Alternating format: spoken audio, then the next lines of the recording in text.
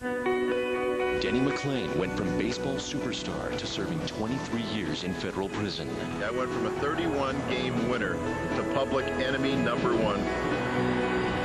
Beyond the Glory, next on Fox Sports Net.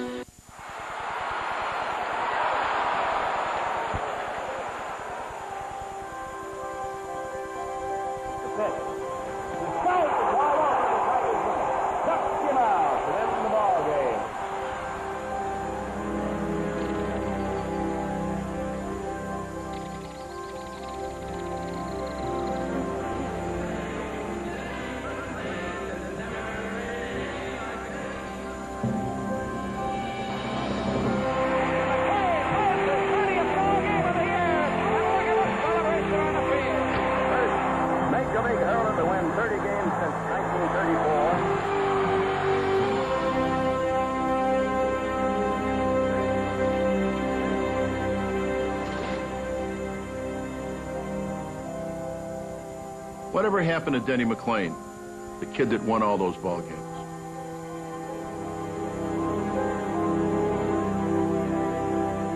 Everybody really thinks they know. Nobody does. Mr. McLain's involvement in book-making activity. Here, that's suspended. The jury left Charges for of 2.5 hours to conspiracy, convict extortion, and attempted cocaine smuggling. 23 years in a federal penitentiary. The trial was the easy part. The rest of it was just a living hell.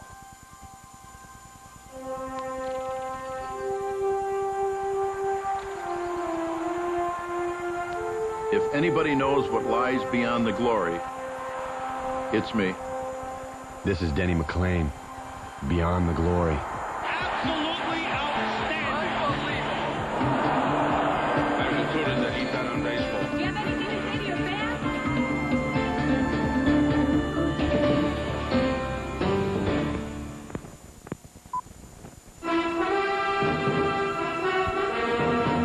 October 1955.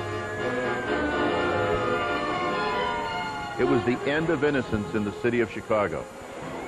These two brothers in the subway floor, when they were found, they had no clothes on them. They've been mutilated. This is the work of a mad dog. I was only 11 years old, but I decided to run away from home this day, the day that the bodies were discovered.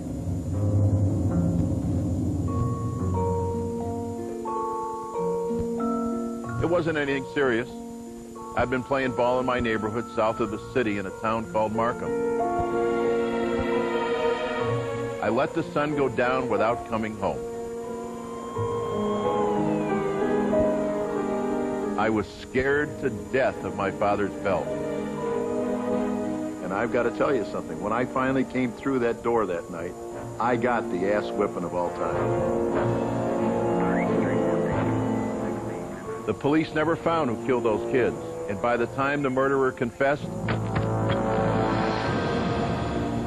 I was on my way back to the slammer for the second time.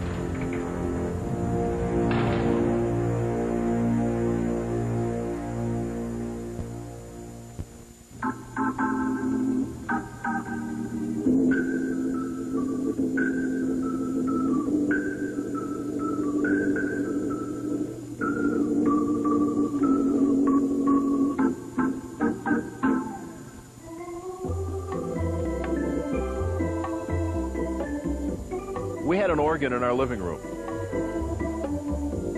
I can still hear my father playing. Tom McLain did a lot of things. Truck driver, insurance adjuster, factory worker. He was a great shortstop, too. But what I remember most is him playing that organ, smoking a cigarette. He was a tough guy. He was tough on me. He was tough on my little brother, Tim. But he loved us, and he let us know that. He taught us all of the important stuff in life. How to read music, and how to play baseball.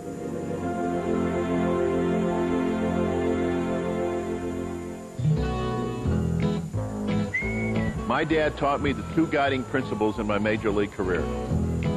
Number one, throw strikes. Secondly, no curveballs, no slider, and just throw hard, harder, and even harder if it was possible. And you know what? It worked pretty well for me.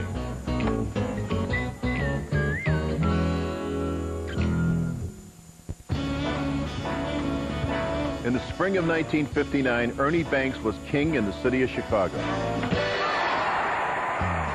The reigning National League MVP from the Cubs.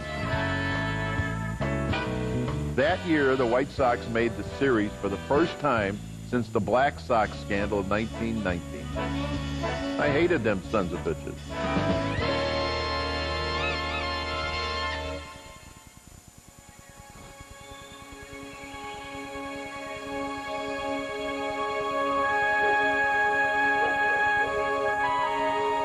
But that's not what I remember about 1959. I was a freshman at Mount Carmel High School. It was a Monday, May the 5th. We had a game that afternoon, and for the first time in my life, my father was not at the ballpark.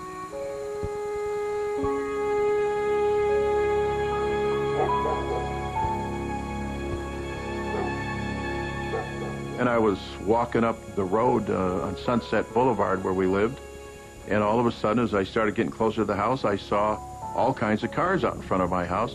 And I remember saying something like, "What the hell's going on here?" So I walked in the house, and my mother grabbed me by both arms, and she says, "Your father's dead." And that's the way it was said to me. He was on the way to my baseball game, and he had a heart attack.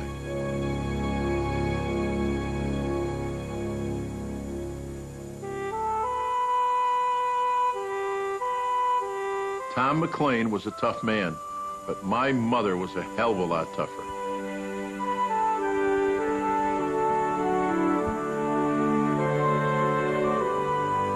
Betty McLain was a cashier at a local grocery chain. She was really a hard-working, good-looking woman. Within a year of my dad's death, my mother remarried a guy by the name of Tom. Could you believe it? I'm 15 years old, and all of a sudden, there's another man in my father's bed. The guy wound up being a terrific guy. A lot of money, brand new car. He was a chef. I mean, he could even cook.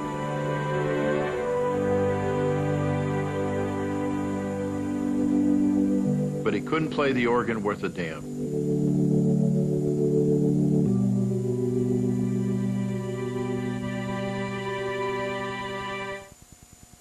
Beyond the Glory on Fox Sports Net is brought to you by Wendy's. If you want to eat great, even late, remember, Wendy's rules the night.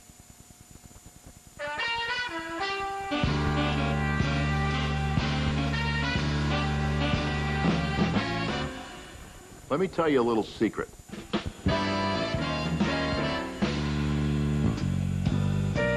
There isn't a job in the world better than a major league pitcher. You only work every 4 or 5 days. They carry your bags, they charter your planes, they rent your cars. You get the best and biggest rooms in the best hotels. Choice tables at the finest, greatest restaurants. Sports writers chase you around for just one line a day. And the fans are beyond belief. They're incredible. But the best part by far, you're in charge. Nothing happens unless you allow it to happen. Even the greatest hitters can't do one damn thing about a dominant pitcher. Except wait for a mistake.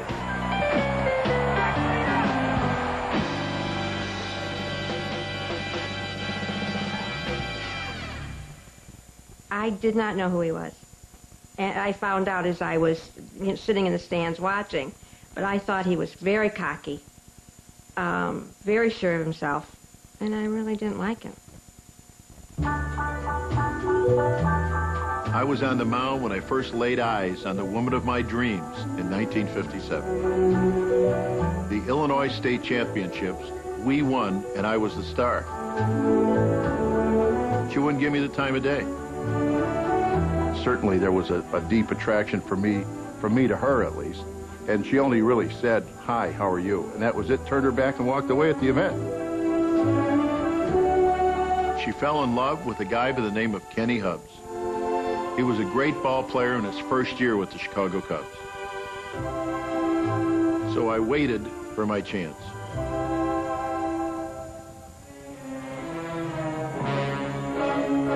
(1962). Kennedy and Khrushchev, Glenn and Shepard. Oh, that view is tremendous.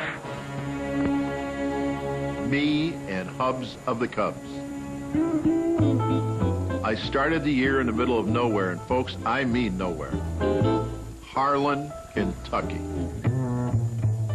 The White Sox signed me for $17,500 the day I graduated from high school. First ball game I pitched in Harlan, Kentucky, I throw a no-hitter. Why? Because I had to get the hell out of Harlan. Kenny Hubbs. This good-looking 20-year-old rookie wrote 2 new Major League fielding records into the book. Hubbs was the Rookie of the Year in the National League that year. How do you compete with that? He gave Sharon a ring right at the end of the season, and then he made a horrible, terrible mistake.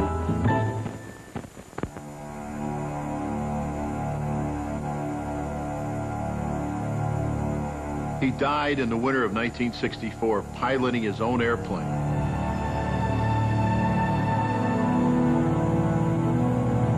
It was a horrible loss.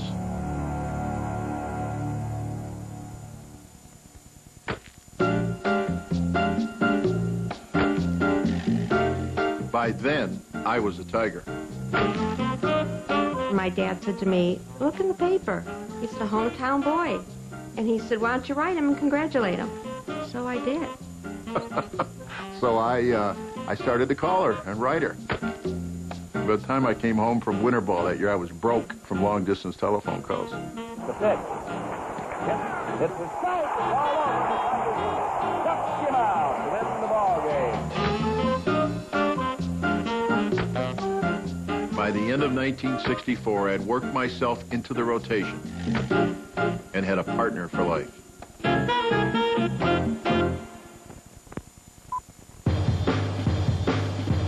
By 1967, we had everything. We had the arms, we had the bats, we did all of the little things. Bunt, hit the cutoff man, hit behind the runner, paint the outside corner. We did everything. There's a drive to deep left field, and that one is long gone. We had some drinkers on that team, too, and some gamblers. Some of us did a little bit of both. They'd get him in these card games, and he would usually be what they called a fish, a dolphin, and they took his money pretty good.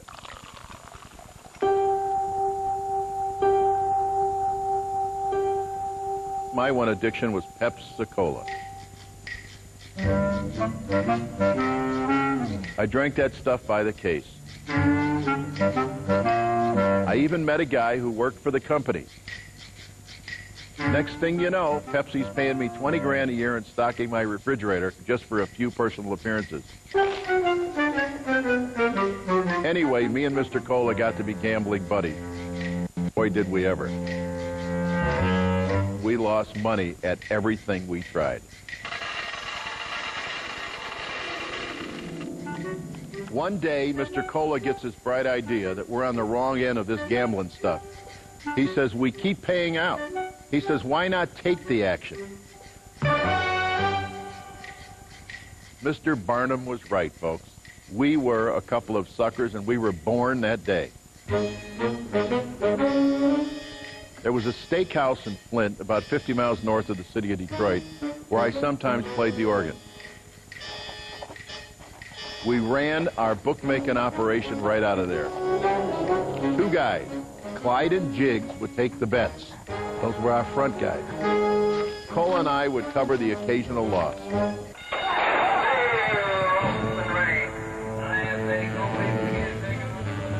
We started taking action on the races. 2 weeks weeks in, I'm down $4,500. The next week, another $3,000. 6 weeks go by, and we haven't had a winning week. Nobody in the world beats the horses like that. We were getting hustled. So I got out. Then I got a call from Mr. Cola. Denny, you're not going to believe this. This guy put down serious cash on a long shot named Williamson Kid. He says, he won. I said, what the hell do you mean he won? He says, he won $40,000. My first reaction was, so what? I'm out. I told you I'm out. But Cola was scared. He said the guy was connected. He said Clyde and Jiggs have been tossing my name all over town. And he says the guy is going to kill me if I don't come up with the money. Now, I was totally convinced that this whole thing was a scam. Who is this guy, I asked Cola. I want to meet him, and I want to meet him now.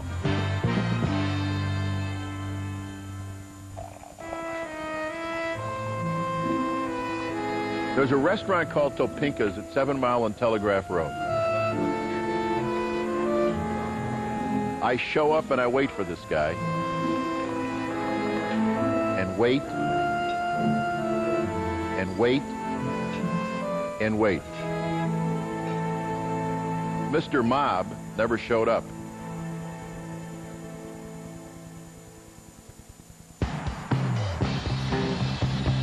As bad a bookmaker as I was, and I was pitiful, I was almost a lead pipe cinch on the mound. The gambling was never about the money with me. It was about the score, about having success, about being in control of the element. Like what I had in baseball. Control. You're 24, 25 years old, you're invincible. So you take it one step further, and you wind up doing some crazy things.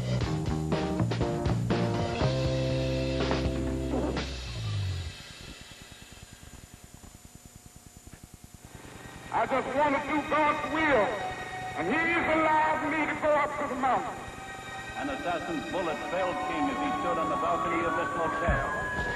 And all over America, black ghettos exploded in rage and grief. 1968, what a year, folks. Seemed like the entire world was on fire. So help me God. It was really a mess and a scary time. But I think the team kind of brought the town together, and everybody talked about the 68 Tigers. They were a fun group of guys.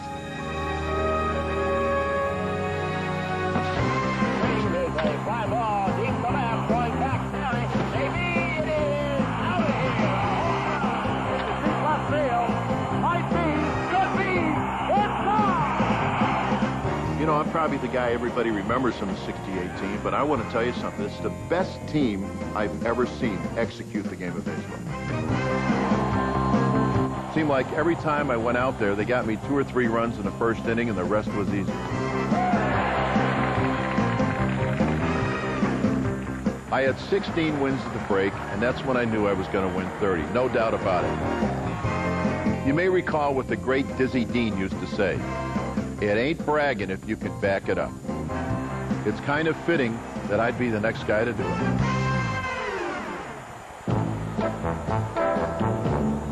I got number 20 by the end of July with the shutout of the Orioles. I got him again for number 27 the 1st of September. Boog Powell almost knocked me out of the game. Hit a line drive at my groin.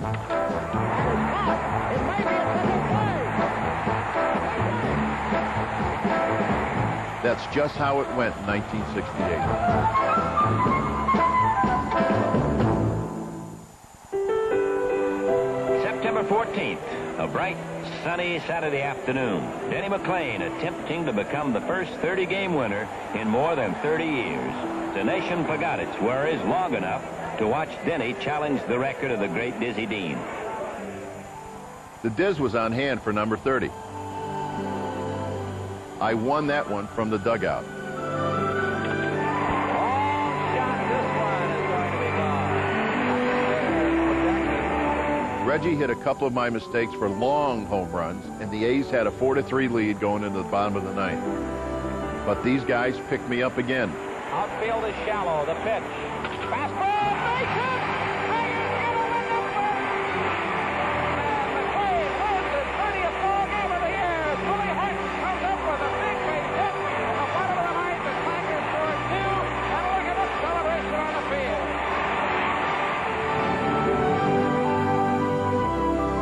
As soon as Horton hit that ball, I smashed my head on the dugout ceiling, which was about 8 inches thick of cement. Kaline had to hold me up just to keep me steady. Hey, Denny! That's just fantastic. Hey, it's the greatest bunch of ball players I've ever played with. I've been saying that for 5 years. It's just been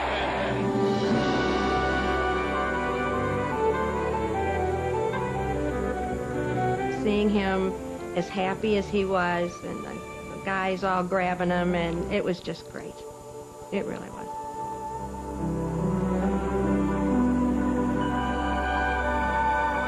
Number 31 came against the Yankees and Mickey Mantle. Mantle was my idol growing up. By 1968, he was pretty much done. Mantle came to the plate late in the game, and Jim Price, the substitute catcher for Bill Freehand, was working back at the plate. Denny called Jim out and said, "We're going to let him hit one." I knew he was tied with Jimmy Fox for career home runs. Jim Price came back and told Mantle, he said he wants you to tell him where you want it. He's going to groove it, and you can hit a home run. Mantle didn't believe it, and he fouled off a couple of pitches. And then I said, "Where the hell do you want it?"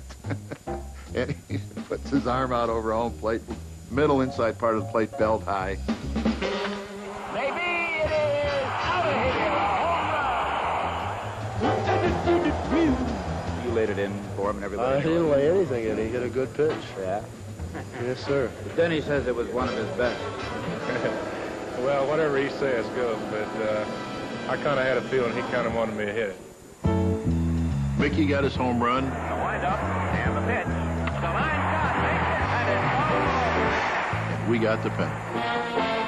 We're all behind our baseball team. Go get 'em! Detroit Tigers! Go get 'em, Tigers! I knew this was going to happen. Next stop, St. Louis and the World Series. He got him! Struck him out! 17 strikeouts in one game. Now, Gibson beat me twice in the World Series, but even Gibson wasn't going to deny us. St. Louis had a 3-1 lead in the series. Looked like the Tigers were all through. They played very badly, but the Tigers rallied, beat the Cardinals, and took the series back to St. Louis. I won Game 6 on 2 days rest, and Mickey Lolich, our star left-hander, did the rest. McCarver pops up. Here's Freehan. Detroit, the new world champion. Oh, just fantastic. This is bigger than winning a pennant. The city was alive. Everyone knew who we were, you know, and it was neat. It was really a neat experience.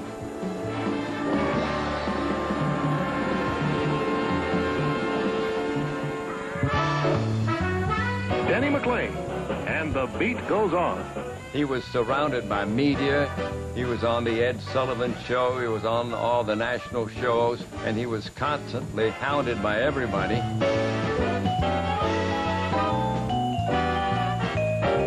Denny kind of ate that up, I think, and egged him on a lot of times when he shouldn't have, but he did. So I think he enjoyed every minute of it. Sure, I think I'm the best pitcher in baseball. If I didn't think so, I wouldn't be winning. The next year, I win 24 ball games. But there's only one way to go when you reach the top. What am I going to say? I was 25, making terrific money. Boy, we really thought we had it made. But I put my faith in the wrong guy, a lawyer, who said he was going to look after my money. You know, we were two kids trusting in someone else, and, you know, we got hurt. sure enough, we lost the house, lost the cars, lost everything. In total, he ripped me off for about $446,000. Sports Illustrated broke a story about my bookmaking. The article had Mr. Cola, Williamston Kid, and the 40 grand in it. It also had a mob guy by the name of Tony Giacalone, the guy that Jimmy Hoffa was supposed to be meeting the day he disappeared.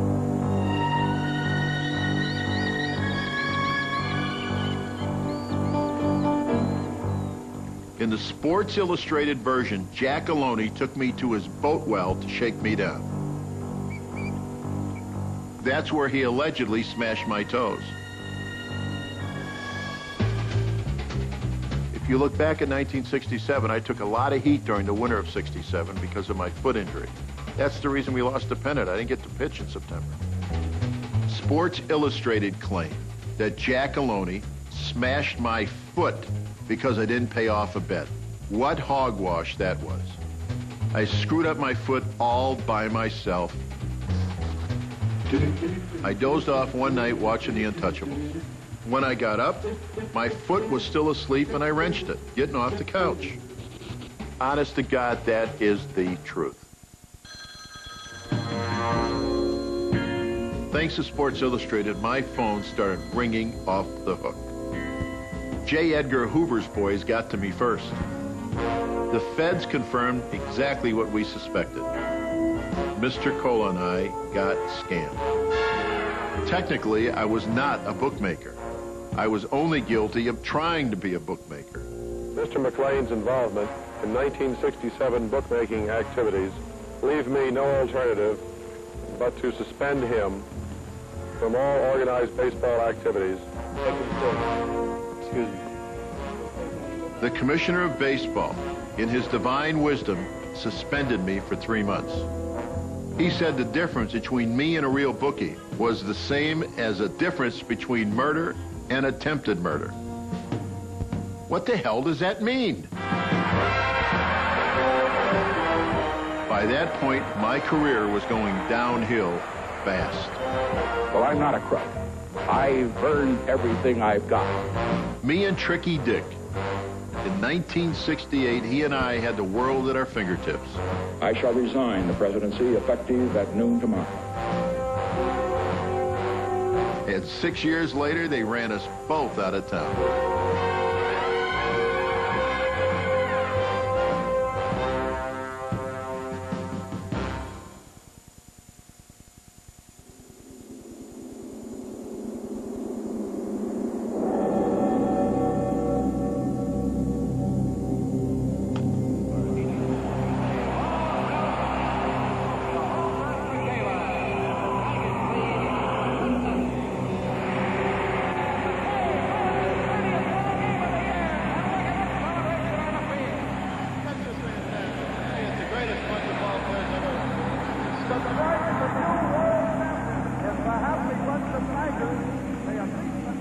Sure, I think I'm the best pitcher in baseball. If I didn't think so, I wouldn't be winning.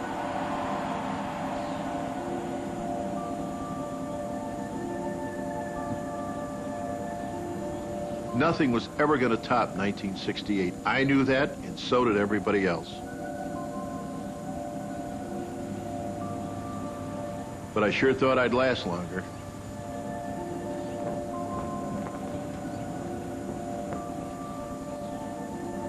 I was only 29 when I retired from the game.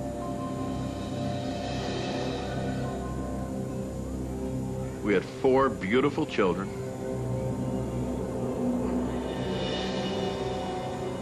And I've been trying to provide the best I can ever since.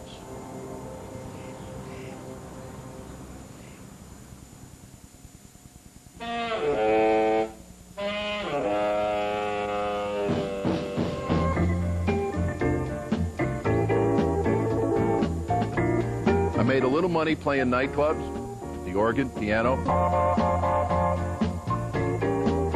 But when I hung up the spikes, the club stopped calling.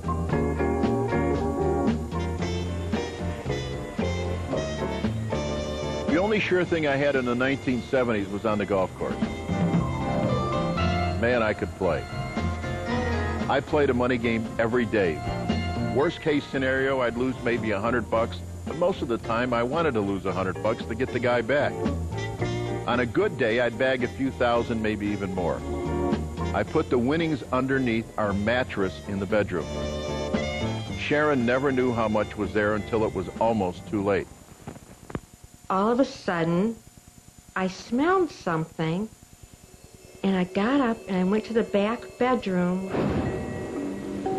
and there was smoke coming underneath the door. We called Denny, and he raced back. And I says, is everybody okay? She says, oh my God, we lost the parakeet. I said, lost the parakeet? I said, don't you know what's in that bed? I grabbed a helmet and an axe from a fireman and got my $45,000. My Cy Young Awards, my MVP plaque, turned to ashes.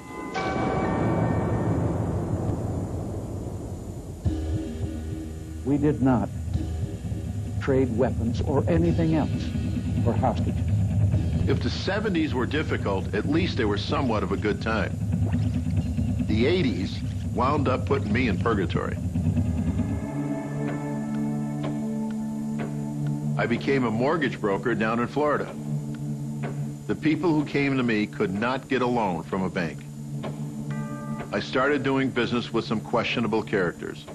I knew some gamblers and I knew some drug users, all desperate people. One of the guys I loaned money to was a golfing buddy, a guy named Bob Merkel.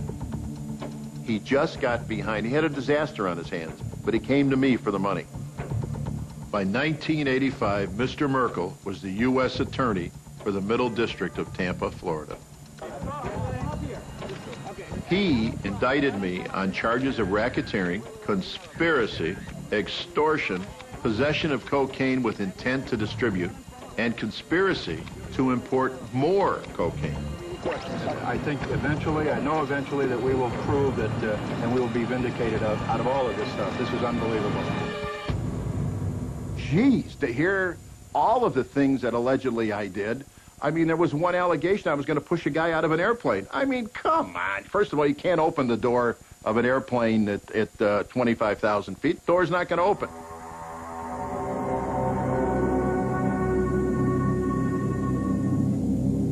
It was pretty persuasive, compelling stuff. I mean, there were documents that supported it, witnesses corroborating each other, some physical evidence, a very compelling case.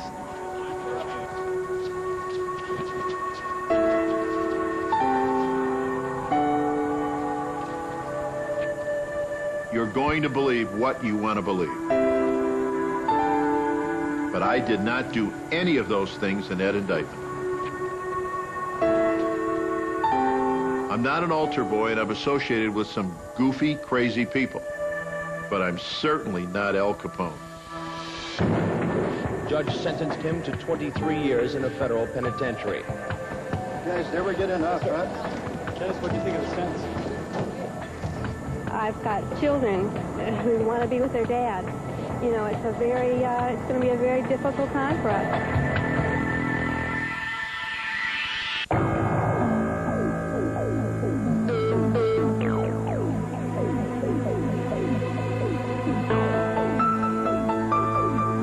They put me in a federal penitentiary, the Big House, Atlanta, Georgia.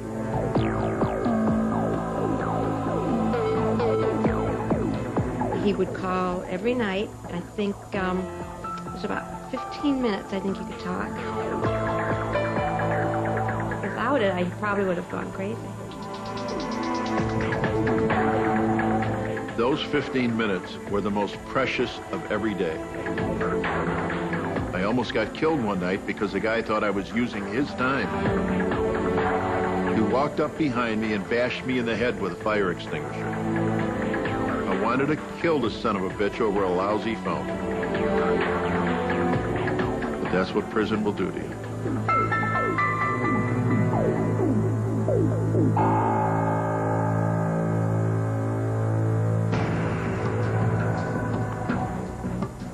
I spent 28 months behind bars. Then a federal court of appeals made my day and reversed the conviction. The judges said I didn't get a fair trial. But my old buddy Merkel was hell-bent on retrying me. I agreed to plead guilty in exchange for probation and time served. Well, I didn't impose the sentence. And no, I would not have given him probation.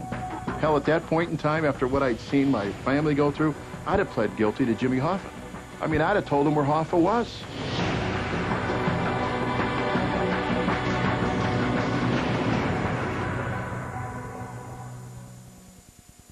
Beyond the Glory on Fox Sports Net is brought to you by SBC National Data Integration, going beyond the call.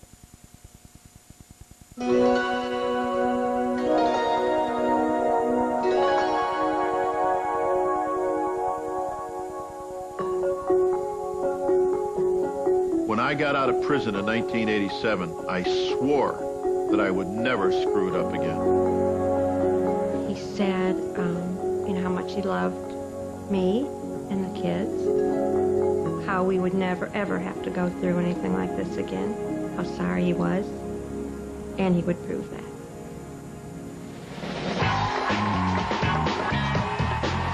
I'm Denny McLain. I want to say good evening to you. Let me tell you something. Don't take it away from the fans. Great, thank you. Bottom line was it was time to get on with life, and we did. You have to play both sides of the ball if you're not going to be the DH. I had a TV show, a radio show, and I was making terrific money. It sure seemed that everything had fallen back into place. Sharon starts hitting me in the shoulder, and she says, "The doorbell's ringing, the doorbell's ringing."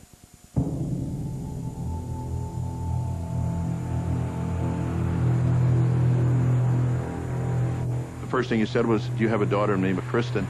And I said, "Yes, we do." He says, "Well, she's had a car accident." And I said, "Is she alive? Is she okay? Is she fine?" 2 o'clock in the morning, she come over the slight rise, never saw the truck because it was sitting there in the pitch dark. She hit the back wheel.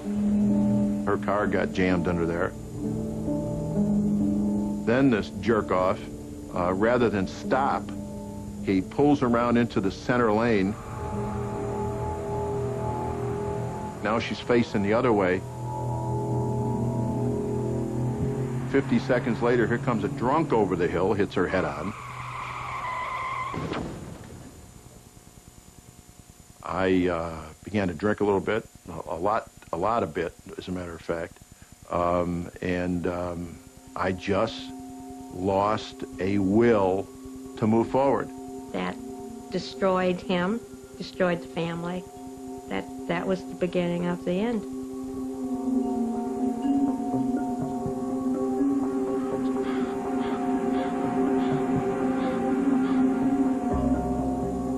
He said that he was going to buy this meat company with 2 other fellas.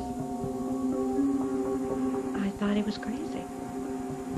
I mean, I just thought he'd lost his mind.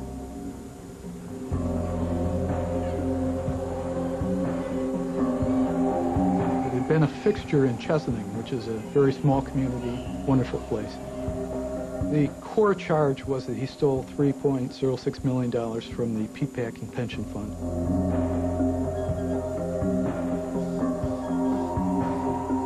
It's awful to buy a company you know that's dying and for it to eventually go out of business. That's what I was upset with, that we couldn't save the thing. But the benefit plan, no one ever lost a nickel. Denny McLain and Roger Schmiegel are both accused of conspiracy, mail fraud, theft, and money laundering. He disrupted so many people's lives. He's really robbed these people in this town. Sorry, what do you think about going back to school? Everything you work for, it's all gone. They got back not only all of their money, but they got back every piece of interest, every piece of penalty. They got back every nickel. Jury of 12. It took less than 3 hours to conclude that we had proved beyond a reasonable doubt that they were guilty as charged. And, you know, that's not that easy to do. I didn't approve what they did. I didn't draw up a document. I didn't have anything to do with any of the maneuvering. and the manipulation that Mr. Schmiegel finally wound up doing. He was the guy. I mean, naturally, he would dominate. And no, there's no way it could have occurred without him.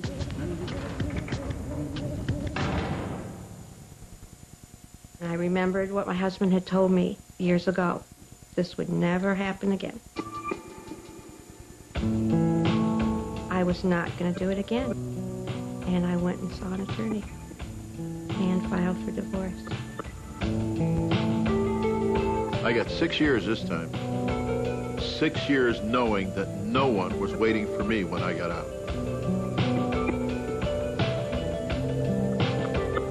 I called Sharon from prison. I called her a lot. And I would just let it ring. Things were very strained, and we didn't talk for a while then. And then he was coming home.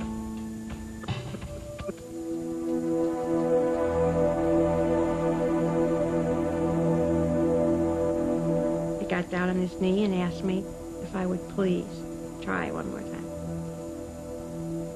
It was an incredible weak moment she had because she said yes.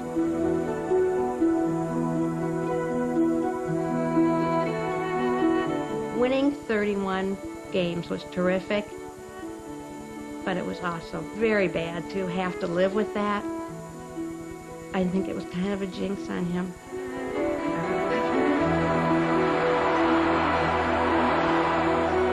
I've certainly proven that you can be stupid more than once in your life.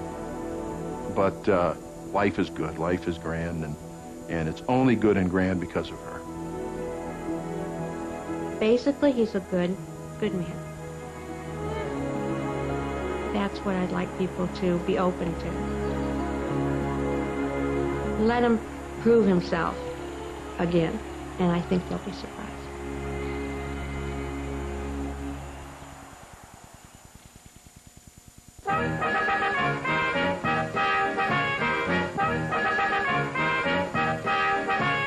Denny McLain, there's never been any like Denny McLain.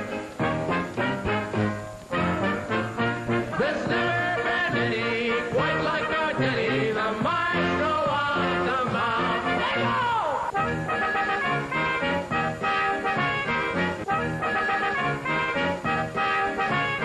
Denny McLain, there's never been any like Denny.